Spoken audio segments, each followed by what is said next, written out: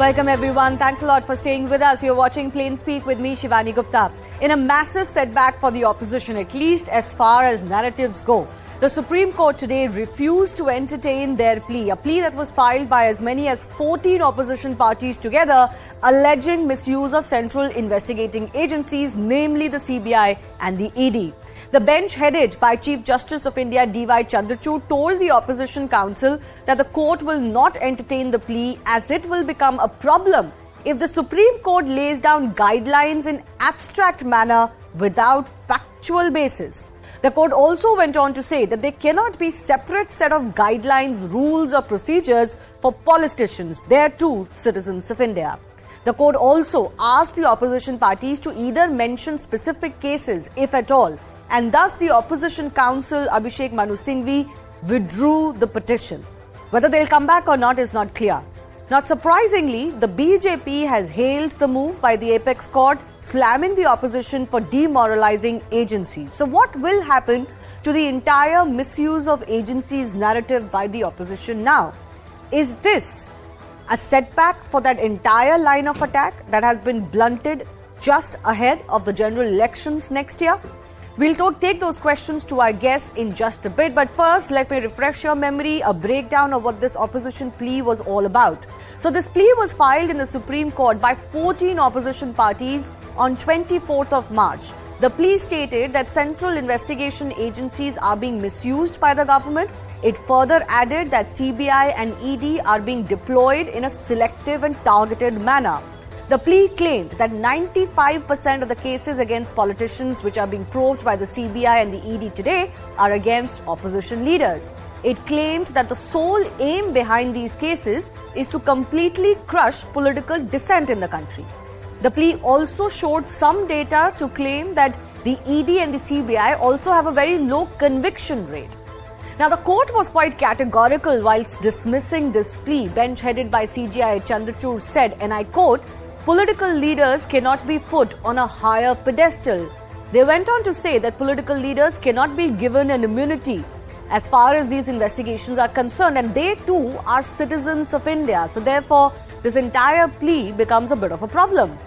They also went on to say that there cannot be a different set of rules and procedures for politicians alone, because the main premise of this plea was that politicians from opposition parties are being targeted.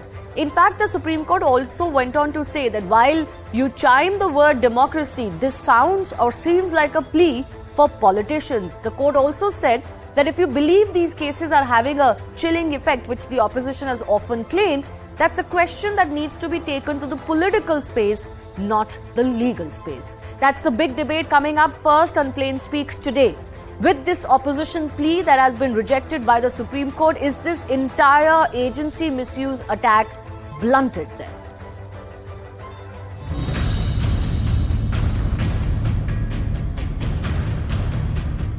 ये लोग आपका ध्यान भटकाते रहेंगे, लेकिन आपको अपने काम पर फोकस रखना है।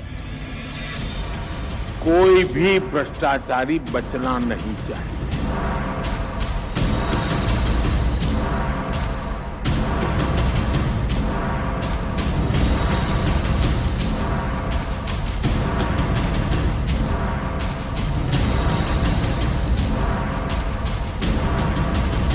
They have categorically allowed the withdrawal of this petition, not passing any adverse order.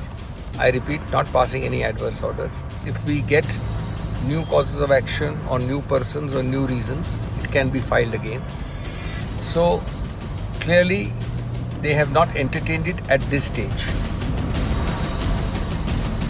सभी भ्रष्टाचारी एक मंच पर आने का प्रयास करते हैं, लेकिन ये जनता में भी इनका चेहरा बेनकाब हुआ है और कोर्ट में भी असलियत जानने का मौका मिला।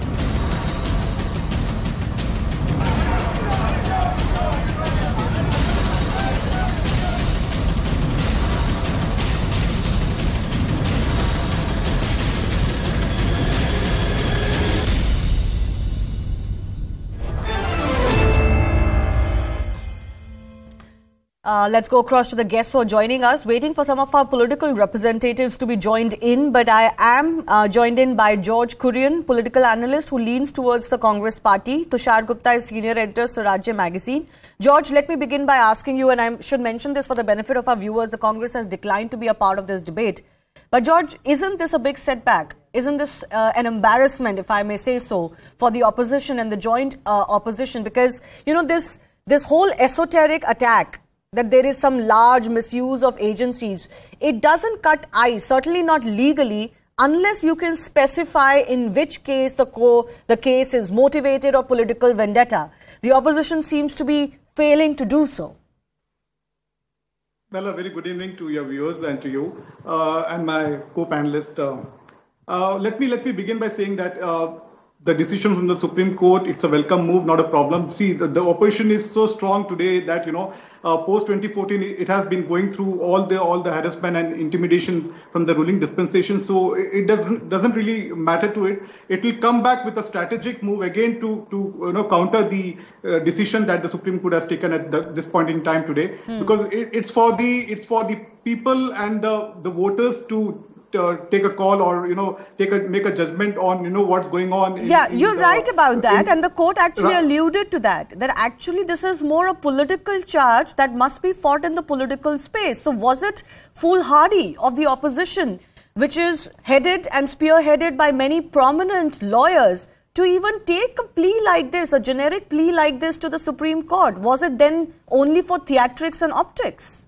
Well, I strongly believe that, at this point in time, it was a little too early for the 14 opposition parties to, take a vague kind of a petition or a plea to the Supreme Court. So going forward, I'm sure that they will have a strategic move with detailed cases by cases as with regards to the opposition leaders with respect to harassment and intimidation and, targeting the opposition leaders in specific. And I'm also confident that the opposition parties will go into the people's court, which are the voters, and bring it to their notice as far as all the cases that has been leveled against the opposition leaders, to be very specific, because we have seen the rise in the number of cases with the opposition leaders when it comes to it's a very good thing to say that zero tolerance as far as corruption is concerned, but why that zero tolerance? Just keep it limited or single out to the opposition leaders? Is that what? No, that is but what the big question is. I get that question, but George, just because there are cases coming out on one side, agencies cannot do monkey balancing by also just putting cases on the BJP leaders. What is the serious allegation of corruption that has come out? Not just against the central government or any state BJP government. You please name it. That has not been probed. Well, there are so many opposition leaders who have joined the Bharatiya Janata Party today. That's a separate argument. Forget about those who have joined the BJP. I'll come to that question separately. But there is a BJP government at the center for nearly 10 years. There are multiple scores of BJP governments in states. If there is a corruption charge that comes out, it will be investigated. But the reality is that no significant charge has come out. I'll come to the question of deflections later, please. That's a slightly separate issue. Yes, George? So please finish. Oh, was that for me? Yes. Go ahead. Please finish. So that is what I'm trying to. Over and above, all I want to say that opposition party is united in this fight against the kind of intimidation and harassment that is singled out to the opposition parties, and it will come out with a strategic move to counter the decision from the Supreme Court, and very soon it will come out with a strategy. Okay, all right. I'm also joined by Ravula Sridhar Reddy, senior BRS leader. Mr. Reddy, is this not an embarrassment for all opposition parties? Because your single-pointed attack on the government seems to be every day that agencies are being misused against them. You have made the similar charge when it comes to Ms. K. Kavita's role or investigation in the Liquorgate scam. But the Supreme Court believes you are not above investigation. You are not above the law. There cannot be a separate pedestal for politicians. BRS never said we are above the law. We only have actually, talking about central government misusing the probe agencies. That is the basic issue. And the entire country is watching this. It is nothing new in the country. You have seen for the past 8.5 years, Modi government, how they are behaving. And it is only for opposition, CBI, ED and IT effectively work. And they arrest them, they fabricate cases. they falsely implicate us. So we are seeing. So it is opposition will use or explore every opportunity to show the government's misuse and abuse of the power. Okay, What's but wrong what in the it? court Okay, said, no, there's nothing wrong in it. But it. what the court is saying, Mr. Reddy, is you come back to us or you show us specific examples. Now, you've got the case of Miss Kavita and the investigations against her in the Liquorgate scam. She's been going to the court. The court is not giving her any relief. So is the case for Manish Sisodia, another accused in this case, or for others. So my point is, if you are so convinced that these are false accusations, why are you not getting any relief? You're going to courts on that front too. Then how does this charge stand? We made it very clear in this Delhi excise policy case, neither Kavita ji nor any other BRS party leader has any role in it. Number one. Number two, we are cooperating with the investigation and investigating agency. We went to the court. They had to complete the hearings on it. So there will be enough time. They will have to come out with a decision from the court. So we will wait. That's what I'm trying to say. We will explore all the opportunities before us to prove the central government is wrong and how these central agencies are behaving with only opposition leaders, not questioning any BJP leader and all that. We are seeing that.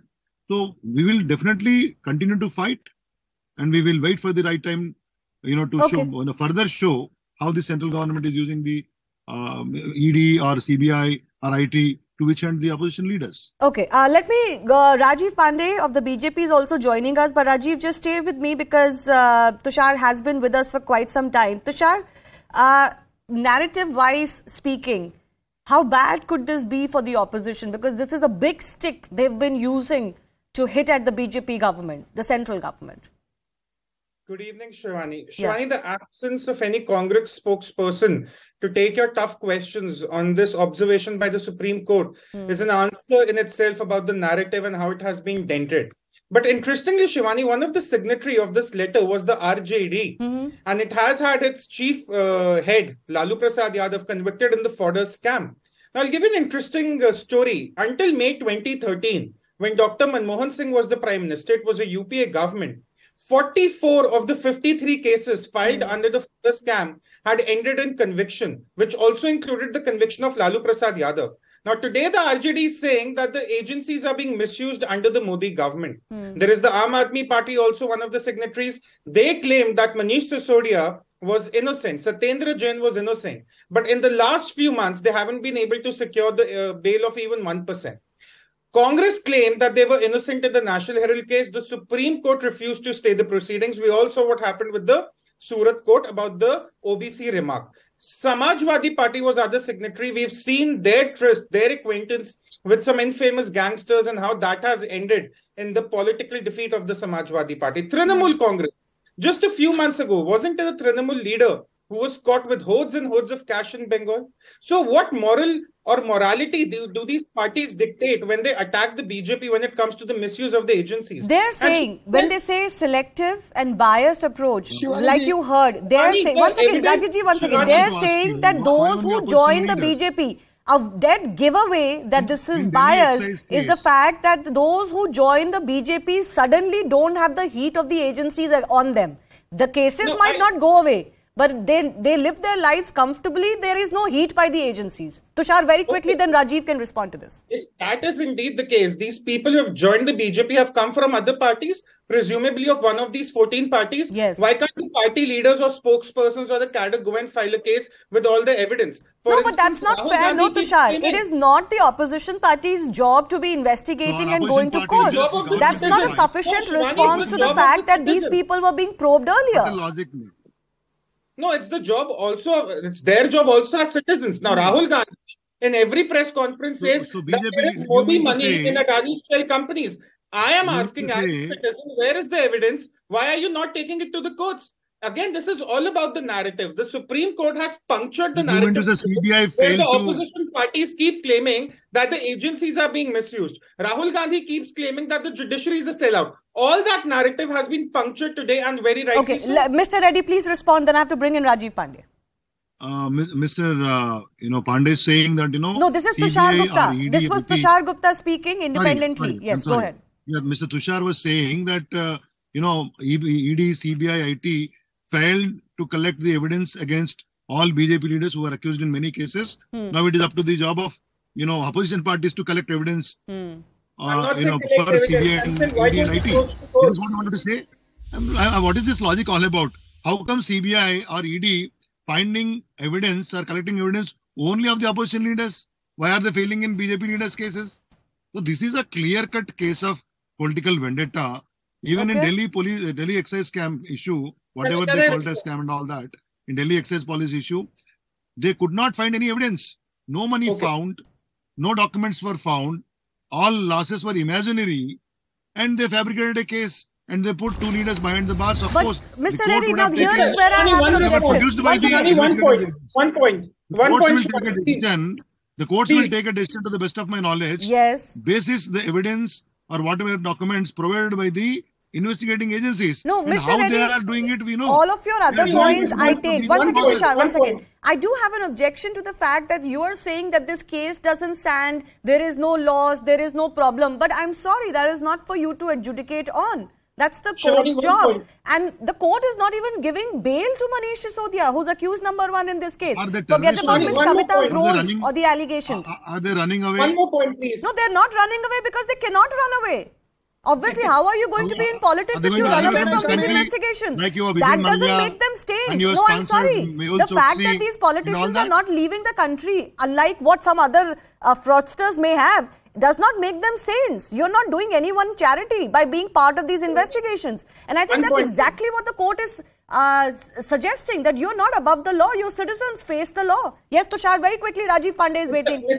Mr. Reddy, from one citizen to another, you say that there was a political vendetta case in the Delhi excise policy scam. You do remember that the Aam Aadmi Party approached the Supreme Court for relief for Manish Sisodia. In the court, they once did not cite their fundamental rights, which they could have, citing political vendetta. Instead what they claimed that they were happy to cooperate with the agencies in the scam that was being leveled against them. So you might here say that this is political vendetta, but the Aam Aadmi Party you're defending in the apex court actually accepted that there was a case and wanted to cooperate. But this is exactly the point, Rajiv Pandey. This is a political charge that needs to be fought politically. Did the opposition parties make a mistake fundamentally of making it a legal proposition? Because actually, if you look at a lot of these individual cases, vendetta is not quoted in courts. It is never used as a defense because it will not succeed. Shivani ji, all the opposition party which they tried today, they have failed before Honorable Supreme Court of India.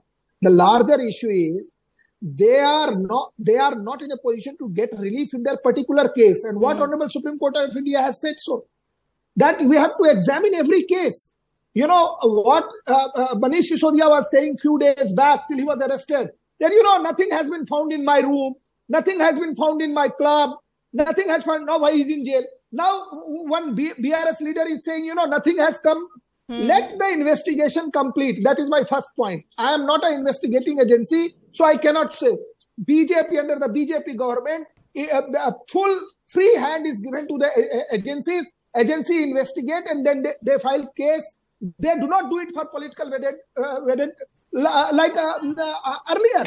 You see, Lalu Prasad Yadav, it took almost 20 years to get him convicted. My question is, right now, once again, I did not utter one word. One second, Mr. Reddy, I'll give you more time. I've got a few minutes more. Yes, please let him finish. I'm only saying, if your leader is not corrupt, nothing will happen to him. But I am telling you, anybody corrupt in this country will not be spared. I think that's why Honorable Prime Minister then what about Mr. Pandey, let me repeat my question to you that I asked Tushar earlier. What about those individuals who you used to call corrupt, but since they have joined your party, are somehow no longer under the radar of the agencies? Shivani ji, only you take one leader from Assam, another leader from Bengal, West Bengal. No, Maharashtra. There are leaders, leaders from Maharashtra.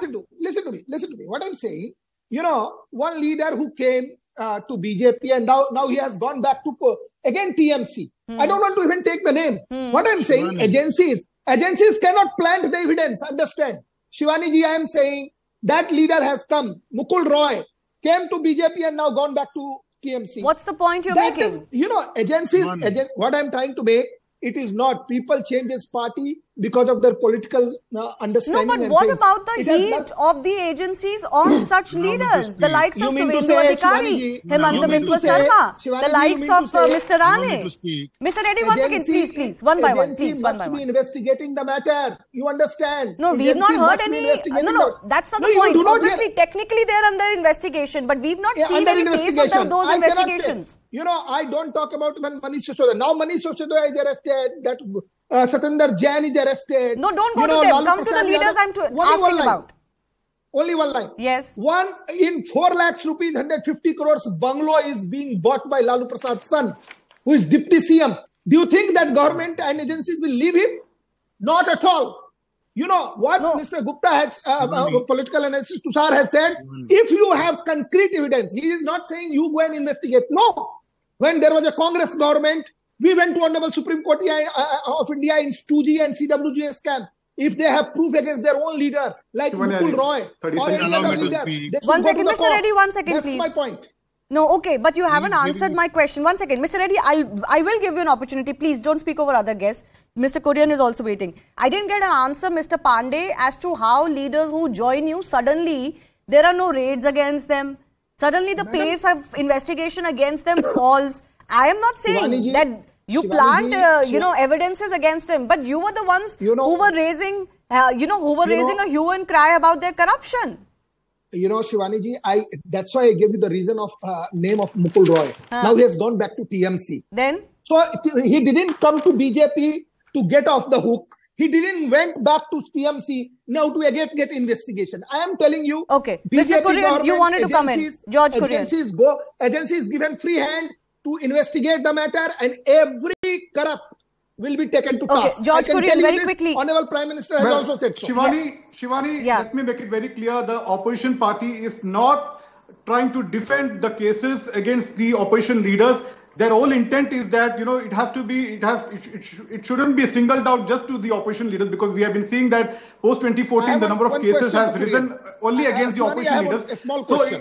So if the BJP's intention is zero tolerance against corruption, Mr. Pandey, it should be in respect to every political spectrum or every political party, including the Bharatiya Janata Party. So this kind of one-sided, just trying to corner or harass the opposition leaders is not correct, is what I'm trying to say. Okay, yes, Mr. Pandey. Only one line. Yeah. What I'm saying, right now there is a government of Jadyu and RJD in Bihar. Their BJP was in power. If they find that BJP leaders have done something wrong, or in Maharashtra they were in power, there is so many states where opposition party is ruling.